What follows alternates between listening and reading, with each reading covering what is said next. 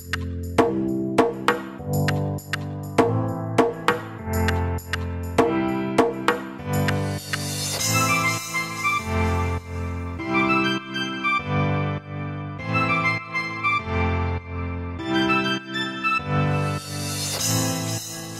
Everyone, मैं हूं global social से और आज के इस वीडियो में we are going to talk about one very special product, a very special tripod which I believe all of us must have. अब इस प्राइस की, उसके पहले कि मैं बाकी डिटेल के बारे में बात करूं, पहले मैं आपको बता देता हूं कि ये मॉडल है कौन सा और ट्राइपॉड कौन सा है।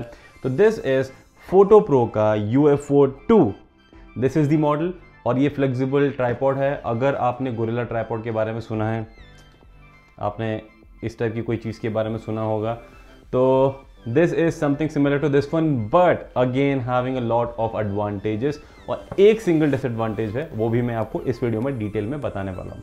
पर before we talk about all these things, एक जो प्रॉब्लम है वो मुझे हमेशा से थी कि कहीं ना कहीं जब मैं जॉबी के ट्राइपॉड को यूज़ करता था, जो गोरिल्ला ट्राइपॉड है जो लगभग 2600 के आसपास मैंने लिया था, तो वो इतना वेट नहीं ले पाता है। अगर मैं अपने कैमरा के साथ में 50mm लेंस भी लगाता हूँ तो भी वो बेंड हो जाता था, वो अच्छे से काम नहीं करता था। But when I tried this tripod it did wonders. और उसी के लिए सबसे पहले will actually have to open this, but before I open it one thing, ये बॉक्स का फ्रंट साइड है। इस साइड में जब आप देखेंगे you have all the specifications mentioned here. I am really not going to be one of those guys जो box के ऊपर से पढ़ के आपको डिटेल्स बताते हैं। Sorry, that is really not what I would be doing. But under specifications आपके पास में डायमेंशंस हैं, दैट्स फाइन। आपके पास में इस ट्राइपॉड का वेट है, that's fine. And maximum load जो ये कैरी कर सकता है, जो यहाँ पे मेंशन हुआ है 0.8 kg या फिर 1.76 lbs पाउंड्स। अब मैं यहाँ पे आपको ये चीज़ बताना चाहूँगा कि ये बॉक्स के ऊपर इन्होंने एकदम गलत प्रिंट किया है। This is based on the personal experience because this can actually take payload up to 3 kgs जो मैंने ट्राई किया है। और even if you will go to Amazon, link जो आपको इसी वीडियो के डिस्क्रिप्शन में मिल जाएगा, if in case you guys would want to go and bye, तो वहाँ पे भी आपको दिख जाएगा कि ये पेलोड 3 kg तक ले सकता है। मैंने ट्राई किया है अपने Nikon D800 along with 50mm के साथ में, जो लगभग 2 किलो के आसपास होता है। पर मैंने इसको घर पे आके ट्राई भी किया 2470 के साथ में, तो लगभग 2.6 kg के आसपास का पेलोड तो आराम से ले रहा है। तो आई कैन बेट यू कि 3 किलो तक ये वजन आराम से लेगा, अच्छे से सपोर्ट करेगा। अब talking about, sorry for this tone, but या talking about the actual thing, हम बॉक्स को ओपन करते हैं and will see what exactly we get inside the box. The moment you open it, I am sorry, you have one of these accessories which I'll show you later, or maybe in fact I'll show you. So this one is a mobile holder के लिए stand. So this one is actually called SJ85, जो आपको box के ऊपर लिखा हुआ दिखेगा UFO2 के बाद में SJ85. This is SJ85 if I am not wrong. So this one has 2 screws, एक इधर और एक नीचे, तो जिस तरीके से आप माउंट करना चाहें माउंट कर सकते हैं। Demo I'll give you later in this video. Let's just keep it aside. उसके बाद में आपके पास में एक और माउंट आता है जो कि ये छोटा सा स्क्रू, ये है GoPro के माउंट के लिए। ये ट्राइपॉड के ऊपर लग जाएगा, यहाँ पे आपका GoPro या कोई भी एक्शन कैमरा आपका यहाँ पे फिट हो जाएगा, which is again a perfect thing.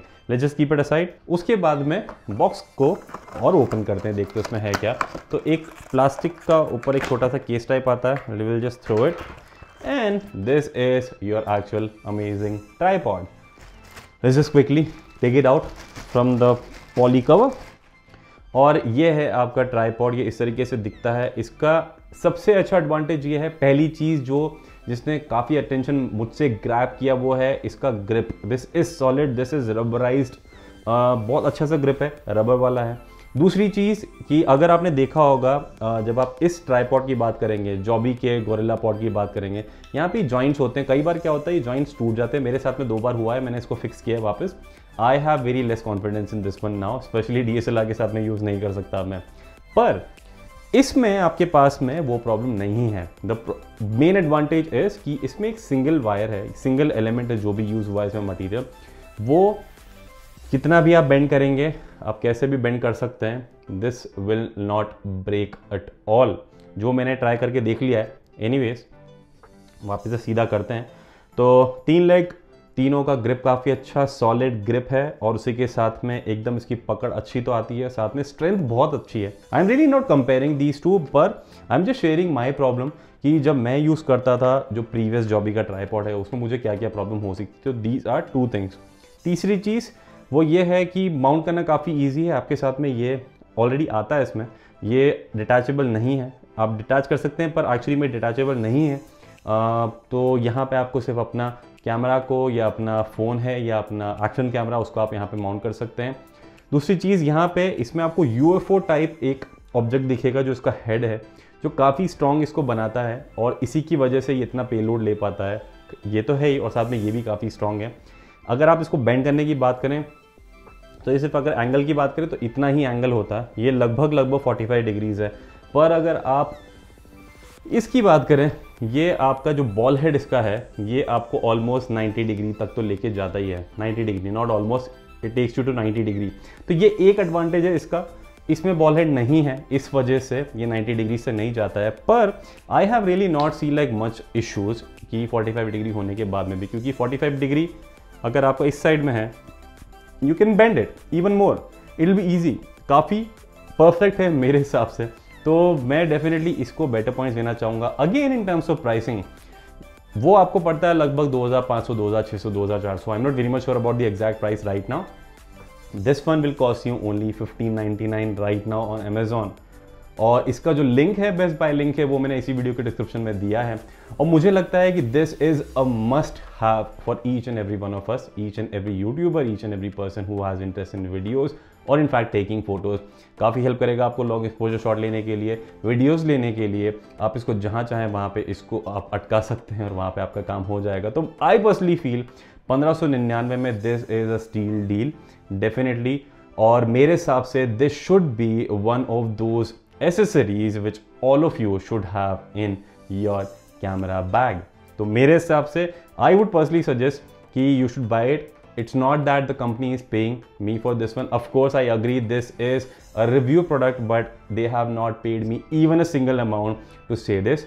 So what I'm telling you is completely based on my personal experience. I'm not happy with Gorilla Pod of Joby, but I'm very happy with this one. At least since last 1 month I have been using this one and this is really amazing.